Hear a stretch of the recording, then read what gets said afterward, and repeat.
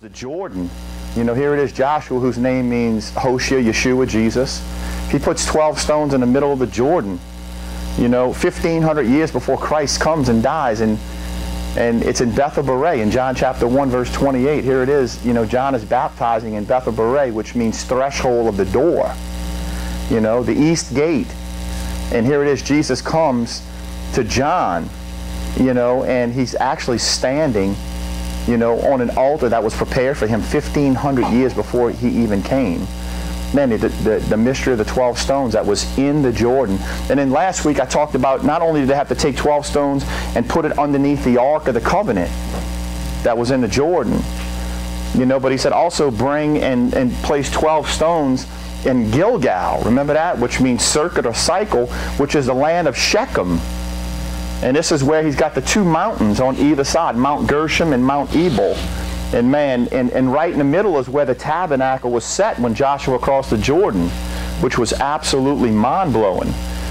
And the blessings and curses I talked about last week, these are the two mountains. It's no different than Mount Sinai and Mount Horeb, or Mount Moriah and the Mount of Olives. You have the olive tree and the fig tree. One is the tree of life, and one is the tree of the tree of the knowledge of good and evil that produces death. But it actually, when you look into that tree, it's really all about Yeshua. It's about Jesus. So until you get the light, you won't understand. And Shechem, which means shoulder, or to carry, you know, he carried, or we were commanded to carry the cross or bear it. And, man, it's just the Lord started opening up things that was, I mean, the axe head. Think about that. When, you know, Elisha, whose name means Yeshua, where did the axe head go? You know, they go down, they want to expand the camp, and 50 prophets go with them. That's the Spirit, and they have Jordan. And he's cutting down a tree.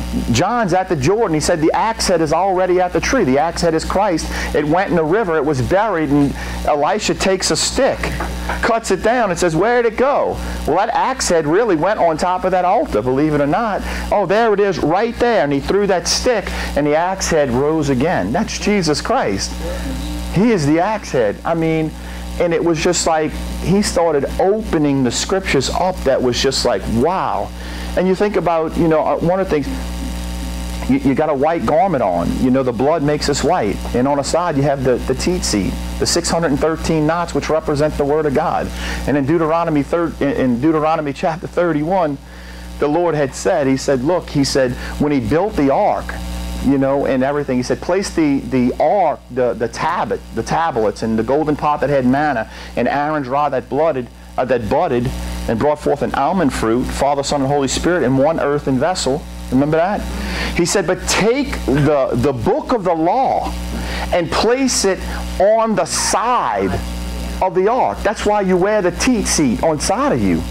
It's the reason, I mean, back then, it was written in stone. Can you imagine carrying laws in stone? I mean, my God. So they made the blue.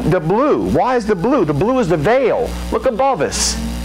It's the veil that's up there. But through Christ, that veil is rent. And we're able to see what's behind the veil. Well, guess what? In Solomon's temple, Herod's temple, when the veil rent, the ark wasn't there. That's right. Because the ark was walking among them. That's right. Right? That veil's rent. He's not dead. He's alive. Yes, Son. Yes, he's walking amongst us. Hallelujah. Ah! That's fire, Son. It just brings you in. And they talk about, even in the world, they say, oh, the red pill and the blue pill. What pill are you on? The red or the blue? Well, if you're on the blue pill, well, I guess, you know, and it's crazy because what the world used, that's why your television screen is blue. And you can't see through what they're trying to show you, what the real thing is behind it, until you take the red pill, and that's Jesus Christ. Hallelujah. Then you can see behind the veil what they're hiding in plain sight, only by the Word of God. Amen. That's the truth. Son, we're going to talk about the red pill and the blue pill. The red pill will take you down the hole. And that red pill is the gospel of Jesus Christ, although the world has taken the red pill and made it something different. Supposedly only the elite know. Wrong. They're in the wrong light. They're in the, what it's called, the Luciferian light. Analucius. Wrong light, Pops. Sorry. Wrong light. That's the S-U-N light, sunlight. That's not the light, the sun. The S-O-N. The one that gives you the revelation and reveals the truth. The Word. It's the only truth. It's the only thing we have to go by. So that when we begin to process the Word of God, we can see what's behind the veil. Wow. Let me show you what's behind the veil, or what they're really trying to show you and tell you. Because what they're showing you is going to lead you straight to hell. That's right. Right? I love this place.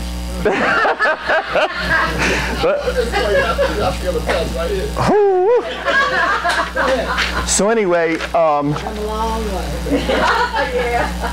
it's so just I got into it, man, and the Lord took me, and I started studying names and numbers and colors and what they are symbolic to and what they represent, and it's like and when I was telling you before about those stones, you couldn't carry them before. 613 laws. He said, that's why they wear the tallit, seat. They got it all the knots around them. But now, that was a foreshadow of now. We carry the Word of God is quick and powerful and sharper than any two-edged sword. Here it is, right here. Amen. It's right here. This is what we carry. This is what we need to be known by. The armor, the Word. This is in the armor of God. This is the only thing we have to fight the enemy. Everything else in there is defensive. A helmet of salvation. That means place it upon your head. When you've accepted Yeshua as your Savior, you are saved. And don't, fall back like others do. But pursue. Put your hands to the plow and don't look back. Why is he saying that? So you don't break your plow and what you're digging the ground with. And the ground is people. If you see me doing this today and doing something else tomorrow, walking out the bar, what's up? Guess what? You ain't plowing no fields. You broke your plow.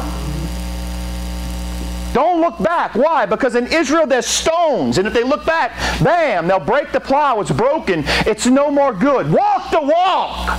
Right. Talk the talk. First, don't say anything. Right? Amen. And read it and devour it. Yes. Learn it, know it. This is what you need. Yes. This is our roadmap. This is what's going to lead us and guide us. Too many people have too many opinions about this thing, and they haven't even read it, but they want to give you their opinion about it from something they've been taught. That they ain't going to cut it.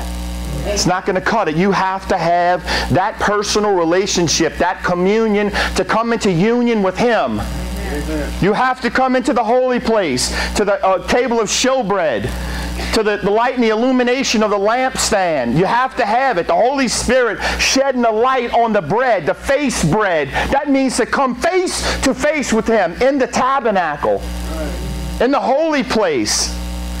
The altar of incense, a lampstand, a showbread table. It was called the bread of face. Every seventh day it was changed. It was warm. And when they took it off, like it just would come out of the oven. That's why Bethlehem is called heaven's oven. That's why the bread of life came to Bethlehem, was born in Bethlehem. Not only does it mean heaven's oven, but also, it means the house of bread. Heaven's oven, or the house of bread, where it came forth. And when you come into communion with Him, when you come and you begin to get in His Word, this is how you have communion. That right there, that we're going to do in a little bit later, man, that's only an outward symbolic thing of what you're supposed to be doing, you and me, spiritually with Him. Learning of Him, growing of Him, eating Him. John 6:66, not many stayed with Him, they left. When He said that, you must, drink my blood. Eat my flesh and drink my blood. And many left. I didn't see Jesus running after them. Hey, wait, that ain't what I meant. I meant I'm going to go die. That's what I'm... No. But those that stuck with Him and came into communion with Him, at night He began to explain it to them. No way He meant us eat His flesh. That's an abomination. Spiritual. Jews are not one physically. The true Jews, Jesus said, are those that are spiritual Jews, that have been circumcised of the heart. So does it matter what tribe you're from? No. You better be of that tribe. That's it. You better be of that tribe, of the Lion of the tribe of Judah.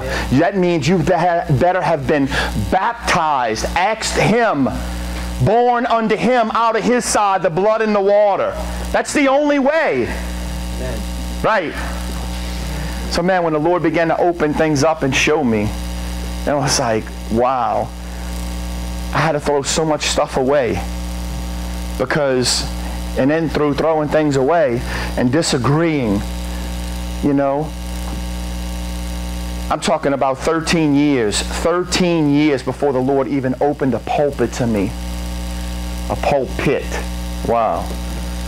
That can be a pit, the deepest pit you've ever been in. Religion. You can be, and I heard that from Dan, the deepest pit to be in is a pulpit, especially when all you know is religion and you ain't been set free, truly set free. But anyway, I want to talk to you guys about the blood purchase. Open your Bibles. We're going to start reading in Acts chapter 1. Acts chapter 1. You're going to find out that when you read in the Brit Hadashah, the New Testament or the New Covenant, we're under this New Covenant. If you don't have an understanding of the Old Covenant, you're going to have no idea, you know, very vaguely what they're talking about in the new covenant, because all they do is they keep referencing back. That's all they do. Keep referencing back. I mean, you open up John chapter 1. In the beginning was the Word. The Word was with God, and the Word was God. In the beginning, that word Bereshit brings you back to Genesis. So you ain't gonna have no idea what John's talking about if you haven't went through Genesis. And that's what he does continually. All of these apostles and prophets and the going forth of the Word, all they're going to do, Paul in his letters, all he's going to be doing is connecting you back to the old, you know? And that's right, that's all they had. They ain't had no, I mean, it was compiled around 130 or whatever it was, but yeah, they didn't have, that's right. That's right. And that's why Paul was like, look, I'm in prison, but bring me the parchments, you know, my cloak. But especially the parchments. Paul, being a Pharisee, I mean, God chose him for a reason. Changed his name from Saul to Paul. You know, which is, remember Saul was a giant. He was big. He wasn't a giant, but he was head and shoulders bigger than his brethren. And that's who, you know, here it is, Saul, you know, God changed his name to Paul, and Paul means little. So God humbled him and brought him down, son, but then used him for his glory. Let's start reading, and I'll show you how, kind of see how things worked out. Yeah, I'm going to explain some things to you. Now let me just kind of connect the dots with you. Let's pray. Father, in the name of Yeshua, we thank you, Father, for your word. Lord, we thank you for the people that are here, our brothers and sisters, and Lord, we ask that you would be with them and just lead them and guide them, Father. Lord, thank you for your Spirit, Lord, that's here today. Lord, just let it be your words, Father, and not mine. You speak in Jesus' name, in the name of Yeshua. Amen, amen, and amen. Okay, Acts chapter 1. Acts simply means the Acts of the Apostles. That's all it means, when they went forth. So this is going to kind of tie, you get Matthew, Mark, Luke, and John. And but if you're going to go into the book of Acts, first you want to read the book Luke, because Luke ties in Acts. So Luke, he's a physician, and he followed Paul. I guess he didn't have much of a ministry after that. He's supposed to, you know what I mean? Paul's healing people, and he put him out of business, so I guess Luke just followed him. Right? Here we go. So anyway, so if you want to tie back into, I would suggest you reading Luke, and then because we don't exactly know what the thorn in Paul's flesh was. I believe that when he was on the road to Damascus and he was blinded, he was knocked down, and he went into He stayed in a house, and Ananias is told to go pray for him. Paul was a Pharisee of Pharisees. He taught the law. He was blinded. Jesus called them blind guides because they didn't have understanding. They didn't accept Yeshua. So when Ananias goes over there, he lays hands on Saul, and his name is changed, and it says, and the scales fell from his eyes. That is the serpent scales. That is the serpent in the tree of the knowledge of good and evil. Saul or Paul was blinded by the law. And when those scales fell from his eyes, you can go look into that. For the first time in his life, he saw the light. His eyes were open to the truth, and that truth was Yeshua. Yeshua is the true light of the world that opened his eyes. That's the only thing that'll cause the scales to fall from your eyes. So now, the writings that we're looking at, the epistles, 13, we find that, it says that Paul wrote 13, I believe 14, because of Hebrews, because Hebrews has a direct tie to Corinthians. 1 Corinthians 3, where Paul says, where you ought to be teachers, you have need that one teach you again, and receive the milk and not the meat. That's exactly what was said in Hebrews chapter 6. So it means that if I get too deep for you, that means you need to study your Bible more, because I'm not going to back off. I ain't going to sling pork chops at you. I'll sling T-bones at you and all this kind of stuff. Oh, I can't do that because, it's all good. But anyway, we're going to die. I'm not getting into that stuff. Anyway, we made... So let's dive into it, and I'm going to read. I'm going to read to where the Lord will stop me right here. I ain't going to go past Acts chapter 1 unless He tells me to go further. But it's all good. We're no longer. I don't want to get into that. Let's just read. All right, chapter 1, Acts. Remember, it's. I told you. Let me get back to where I was.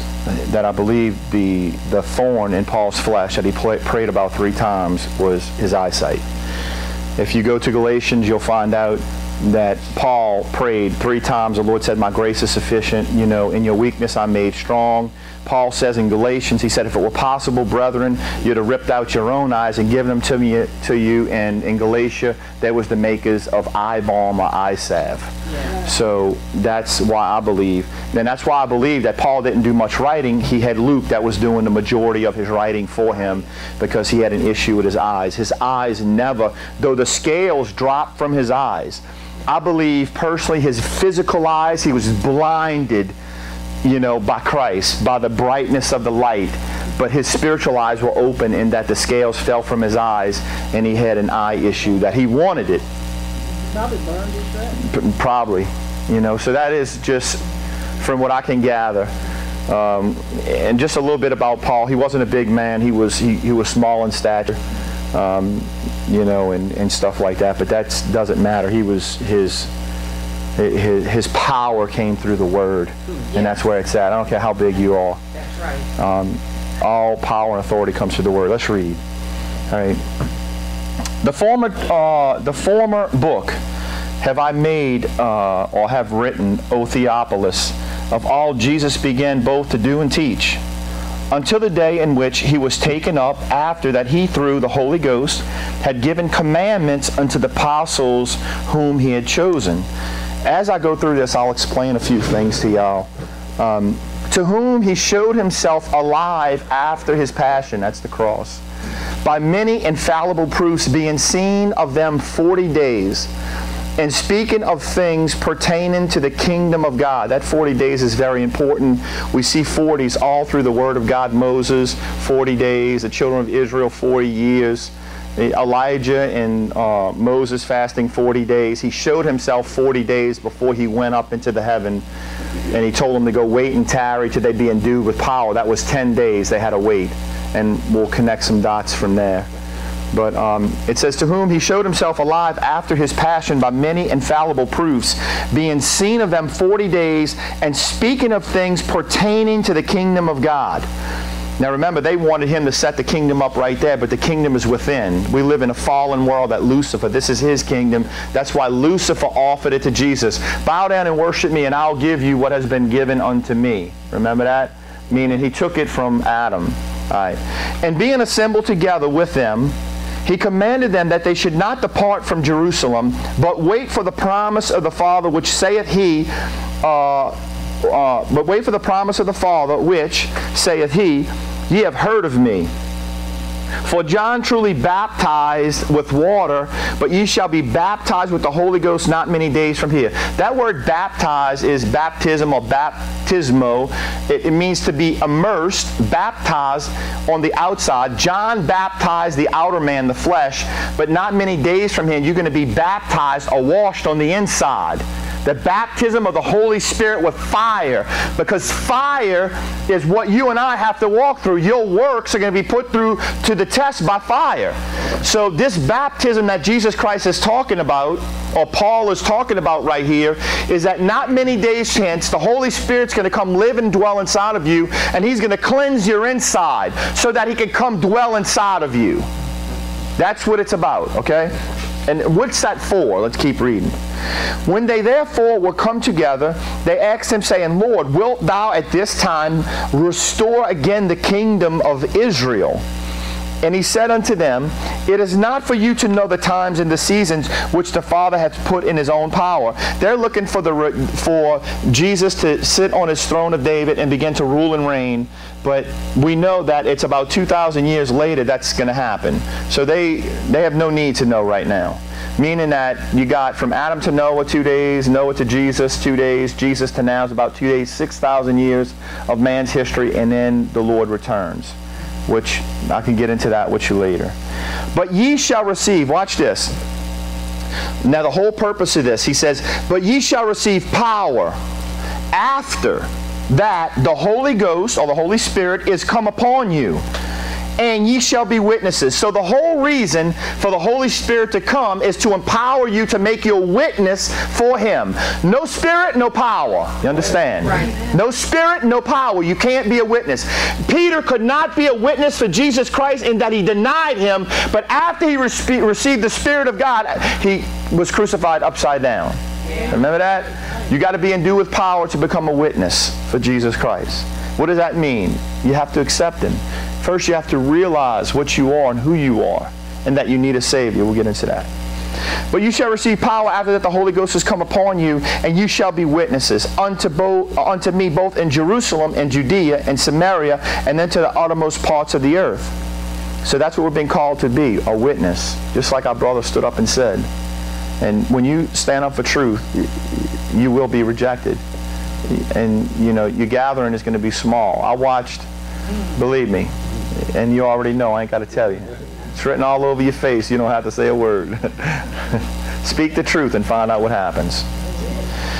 And when he had spoken these things while they beheld, he was taken up in a cloud and received out of their sight. Now we know the Bible says that's how he's going to return as well. Zechariah chapter 14 says he comes back down to the Mount of Olives. He left on the Mount of Olives, right? And every eye will see him. In verse 10, and while they looked steadfastly toward heaven as he went up, behold, 2 men stood by them in apparel. 2 because 2 is witness, right? Which said also, ye men of Galilee, so God is establishing something, why stand ye gazing into heaven? The same Jesus, or Yeshua, which is taken up from you into heaven, shall so come in like manner as ye have seen him go into heaven. So, how's the Lord going to return? What he said in Matthew 24. If you hear him in a desert, don't go. If you hear him over by such and such's house, don't go. But as lightning comes from the east and shines unto the west, that means you could see lightning shoot across the sky. So shall the coming of the Son of Man be. That means every eye will see him when he comes. And that don't mean by television. I'm sorry. Amen. That don't mean by television. Right? The Bible says the heavens are going to roll back like a scroll. Revelations. Then returned they unto Jerusalem. Remember, Jesus said, go wait and tarry. Jesus told them. How many did he tell? 1 Corinthians chapter 3, about 500. 380 took a walk after Jesus told them to stay. How many of you think is going to stay with us if I tell them to stay? There will be many. Jesus said, we need to stay here. Well, okay. And here it is. Jesus said himself, look, guys. He said, hey, I want you to, go in Jerusalem. This is during the Passover, time, Passover, first fruits. Passover, unleavened bread, first fruits, and Pentecost. Pentecost, Penna, 50. It's the day of Pentecost. That's also the Tower of Babel when the Holy Spirit took the tongues. That's when they came down on the day of Pentecost and took them away. So it takes the Holy Spirit to gather us back up again, right? He tells them to go stay in an upper room. We went through that already. That's speaking of the Tower of Babel. We talked about how when Peter explained it in Acts chapter 2, the first place he built the church was in Babylon because he wanted to go run over there and tell them. Wow, that's pretty amazing stuff. Anyway, verse 12. Then returned they unto Jerusalem from the mount called Olivet, which from Jerusalem is a Sabbath day's journey. It's just right through the Kidron Valley, right on the other side. It's not really it's not far at all. It's a good little walk. I was there. And when they come in, they went up to the upper room where they abode, Peter, James, and John, and Andrew, Philip, and Thomas, and Bartholomew, and Matthew, and James, and the son of Alphaeus, and Simon, the Zelotes, and Judas, the brother of James. Now that Judah, the brother of James, that's the half-brothers of Jesus right there. These all continued with one accord in prayer and supplication with the women, and Mary and the mother of Jesus with his brethren. And in those days, I like that right there, and they all continued with one accord. That means in unity, in prayer and supplication. Yes? And he says, and in those days Peter stood up in the midst of the disciples and said, that's numbered about 120. Now that's very important. This is a time of a new beginning, a new start. That's why God had told Noah, yet in 120 years I'm going to destroy the earth. So just like it was a new beginning then with Noah, yet in 120 years, here we're seeing the 120 again. It's a new beginning, right? So time starts, at the cross, not at his birth, at the death, which goes back to Moses in Egypt. It was 40 years, remember? 40 years with Egypt, 40 years with Jethro, and then 40 years in the wilderness, and he died when he was 120 years old when Joshua crossed over. That 120 is symbolic to the 120 jubilees of man's life that we have to go through before we cross over. Joshua, the Jordan rolled back like a scroll, remember? Amen. It says, men and brethren, verse 16, men and brethren, this scripture must needs have been fulfilled, which the Holy Ghost by the mouth of David spake before concerning Judas, which was guide to them that took Jesus. Judas was a guide to them that took Jesus. For he was numbered with us. So he was once part of the group, right? And had obtained part of the ministry. Wow. Now this man purchased a field, and with the reward of iniquity, of sin, and fallen headlong, he burst asunder in the midst, and all his bowels did gush out. Now, in one place it says that Judas hanged himself, and in another place it says that he hanged himself, and his bowels had, gushed out. But what had happened was he had hung himself, and as he was there for a while, he fell headlong, meaning his head was decapitated from his body, and he fell and hit the rocks, and he busted open, and everybody knew about it. That's why this place that they purchased with that blood money was, nobody wanted to have any part of that. That money betrayed the one they put on the cross, So anyway, and it was known unto all the dwellers at Jerusalem, insomuch as the field is called in the proper tongue Akeldama. And that is to say, the field of blood. Amen. And it says, he says, and I'm going to stop right there. Verse 20, for it is written in the book of Psalms, I might go one more, let his habitation be desolate, and let no man dwell therein, and his bishopric let another take. And then they choose another one to fill, position of Judas.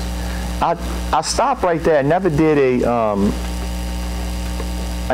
a first time I did a breakdown on Akeldama, and knowing a lot about the blood and all that stuff, but I just kind of found some things pretty interesting. Listen to this. I called it the blood purchase. Akeldama in the Strong's, it's actually Akeldama. It's in the Greek, it's Greek number 184. It means Akeldama. It means the field of blood, and it corresponds to 2506 and 1818, which is a place near Jerusalem. So we know that. And it also means a place of violence or demolition or extinction. A place to seduce wholly, or to be beguiled, or to deceive someone. Kind of like, man, when you really start connecting some of these words, you know, and you get into the teachings of knowing that Jerusalem, you know, Israel, God placed a garden eastward in Eden, you can kind of start putting things together where different things literally happened. Amen. Maybe where, you know, Eve was deceived, and I'll have to get into that another time. But anyway, I wrote the blood purchase. No matter what we do, you know, it always goes back to the blood. And most of you guys know that what I teach about the blood, it started with the blood in the beginning and it ends with the blood in the end. And we know that in the Old Covenant, we see, you know, these temples, and we see the Tabernacle of Moses and Solomon's temple, and then, you know, Zerubbabel starts building the temple around 444, but it's Herod who finishes it, and we see these abominations of desolation where, you know, they come and destroy the temple, whether it's Nebuchadnezzar or, you know, Rome or whatever it is, Titus, Epiphanes coming in and sacrificing, and, you know, but God said all of these were just shadows, you know, and that He doesn't dwell in a house made with hands. That means this building we're sitting in, it's a building, it's not a church. It's a church in the sense of that it's been called out, because that's what ecclesia means, to be called out. You are called out by God, and God now doesn't live in a building or a temple made of hands, but He lives inside of you and me, because that was the whole purpose of the Holy Spirit, to come and cleanse you so that God can live inside of us. So now, if we know that the desecration of the old temple was that, you know, they would sacrifice a pig on the altar, or, you know, whatever it was, when Titus Epiphanes sacked it in 70 AD, it says that he was, the men of Rome was climbing over the top of the bodies inside of the holy place. There were so many priests that was killed. They all ran inside the temple, majority of them. And that gets into a whole nother deal. But the bloodshed, they said there was so much blood it was rolling down the steps, coming out the temple doors. There was blood everywhere up in that place. So the place had been defiled. Well now, and it's all about, you know, it's all about within. Christ doesn't live in a building made with hands, but He lives in the temple. That's you and me. So the desecration of the temple, how can you be desecrated? Well, it goes back to Genesis chapter 6. You know, how did the end of all man come unto the Lord? You know, Noah was perfect in his genealogy, in his genes. He had not contaminated himself with, you know, the fallen race. When the sons of God came down and took the daughters of men, and they just began to spread out, and Jesus and the Lord comes to Noah and He says, look, the end of all man has come to me. You know, you and your wife and your 3 sons and their wives. He said, look, come into the earth. You're perfect in your genes. The whole earth was contaminated, you know. And I'll tell you this. I don't take it as though I read it. Like the book of Enoch and the book of Jasher is both mentioned in the Word in Samuel. And I've read the whole book of Enoch, and I've come through a good bit of Jasher. But Jasher says, man, that now I don't take it as inspired word, just kind of fills some stuff in, maybe. But it says that when Noah entered the ark, man, it says in the book of Jasher that there was so many people that was gathered around the ark, beating on it and climbing on it, screaming at him, let us in. let us in, but they were all corrupted.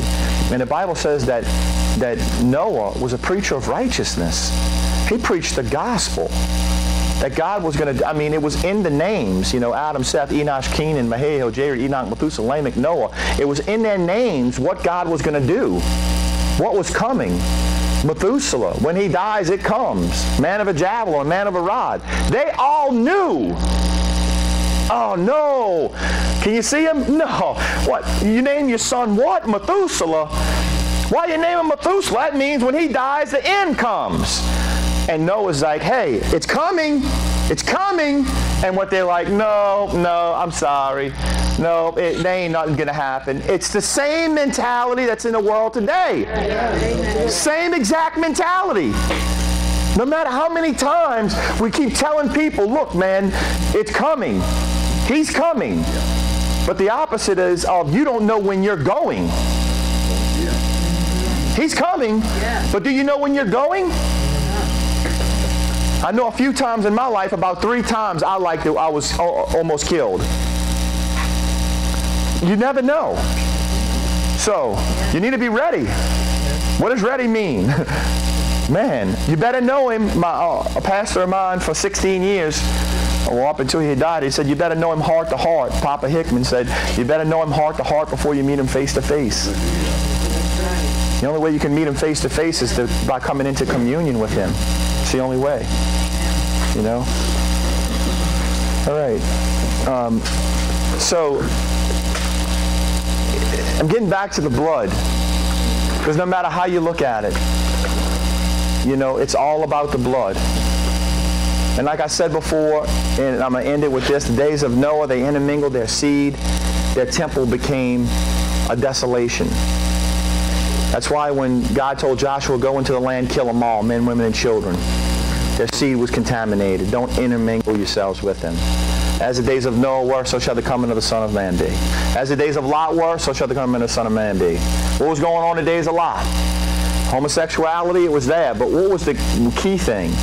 He likens it to Noah, as the days of Noah and Lot. The angels come in. They want to have sex with angels. That's the whole throng today. The new song that's coming out at the Super Bowl. The new song that is going to play tomorrow. It's all about having sex with angels. Oh my God. Yes. Who's singing it is Coldplay and Beyonce. It's all about having sex with angels. The video's all about the Hindu goddesses. So, listen, it's in our face. It's crazy. And if you're part of it, well, you're in trouble. When the flood comes, and you're sitting in the stadium, or wherever it is that you're at, and you're not right with God, hey, let me in. The door's closed. We get that through the parable of the 10 virgins and the Berit HaDashah, the New Testament, the New Covenant. They were all virgins. They were all clean. 5 were foolish, waited. But 5 took oil. The Spirit of God. Right? Let's keep going. It's all about the blood. America. Americana. America. Just so you'll know, you can search this out. It means land of the plumed serpent. Yes, that's what America means. Land of the plumed serpent. You can check that out. But getting back to the blood. Blood. America was purchased by the blood of our forefathers, it says. Why everybody make a big old deal out of, man, my forefathers died for this country. And look, I'm with it. At one time, I would have died for this country. I will not die for this country now. No way. Because I know what it's all about now. Only one I'll die for is Jesus Christ. Amen. And you, because the only way you can serve him is by serving others. Okay. The blood speaks. In Genesis 4, blood cries out. It speaks, right? Abel. What does Abel's blood cry out? Vengeance. But Jesus' blood cries out a more excellent grace, love. But blood cries out. Listen, if you don't think, it's all about blood. It's about blood in the beginning, when God made the first sacrifice. It's about the contamination of the blood in the days of Noah. It's about the contamination of the blood now. That's right. How do they make you a desolation inhabitable by God? By changing your DNA. That's right. That's right.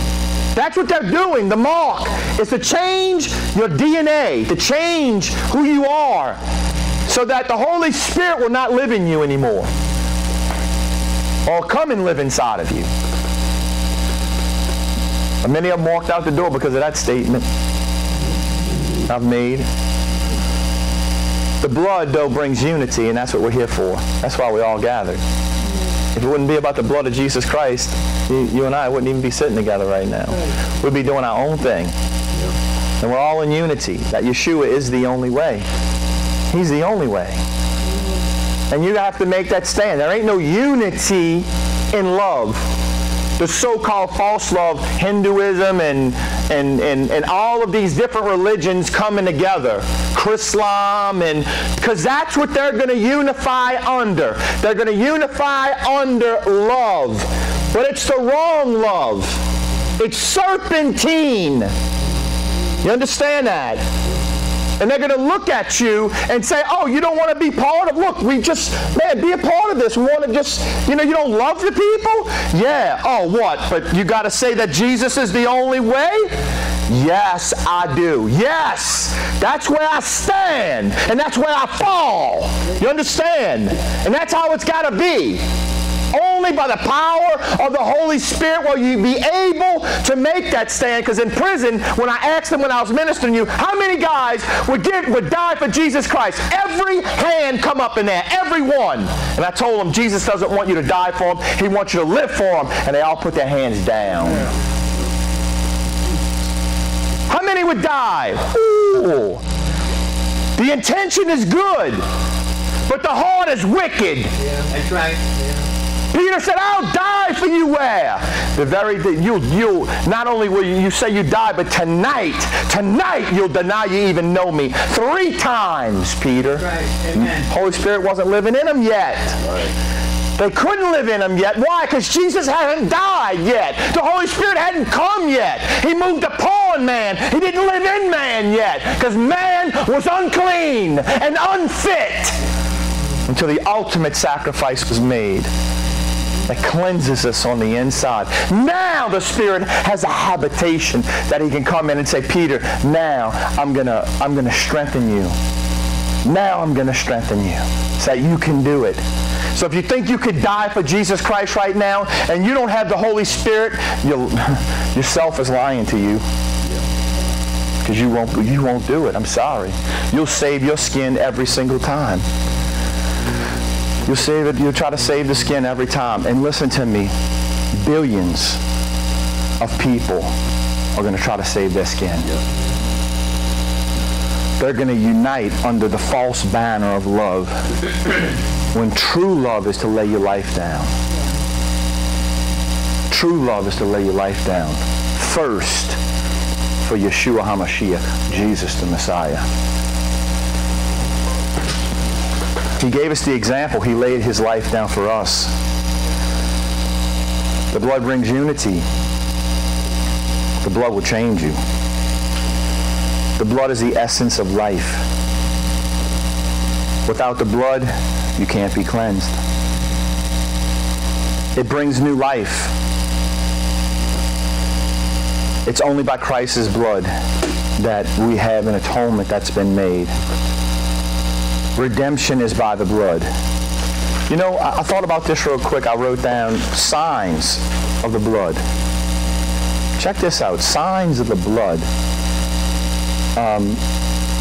The moon turns to blood. And that's pretty crazy because, you know, the sun and the moon, the sun is likened unto, we see, Jesus being the light of the world, but man is likened unto the lesser light, right?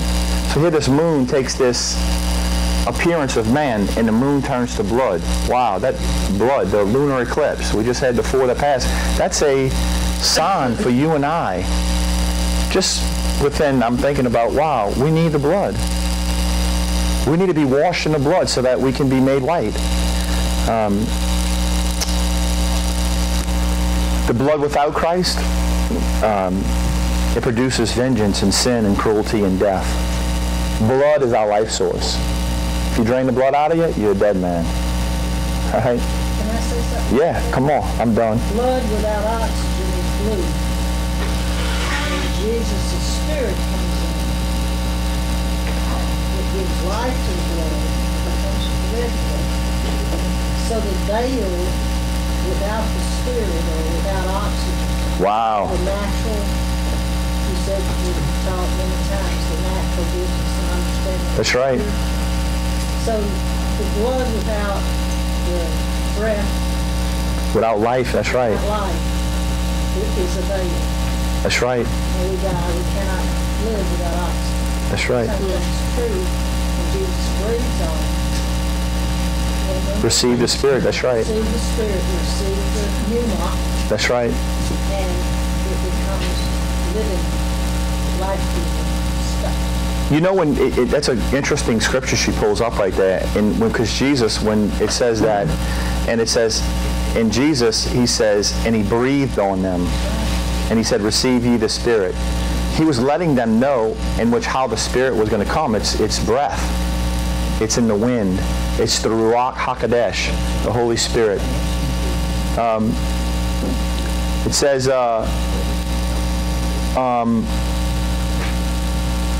I wrote right here, this is that last part. Without it, it brings physical death. The blood is our life source, both physically and spiritually. Without it physically, it brings death, and without it spiritually, it brings death. You understand? Blood, it's the word dam. That which shed or causes death also means, so blood also means, you know, the juice of grapes. And that's why the blood of the new covenant.